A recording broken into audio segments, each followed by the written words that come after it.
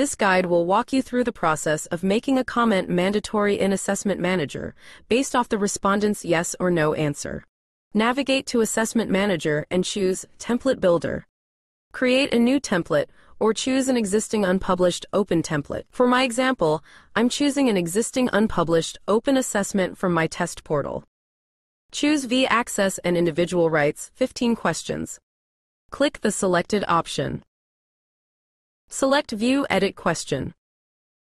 Select this field. Select On. Enter On in the designated field.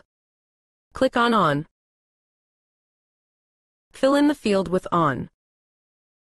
Click on Add New Choice or similar. Navigate to this section. Select On. Enter On in the specified area. Click on Allow Comments and Attachments. Click on Save and Exit. Navigate to appguide.com. Select Home Import Video Capture How to Video Sort by Date 0 hours 1 minute and 4 seconds How to Make a Comment Mandatory in Assessment Manager 0 hours 0 minutes and 32 seconds How to Add Additional Records to Assess 3 Trust.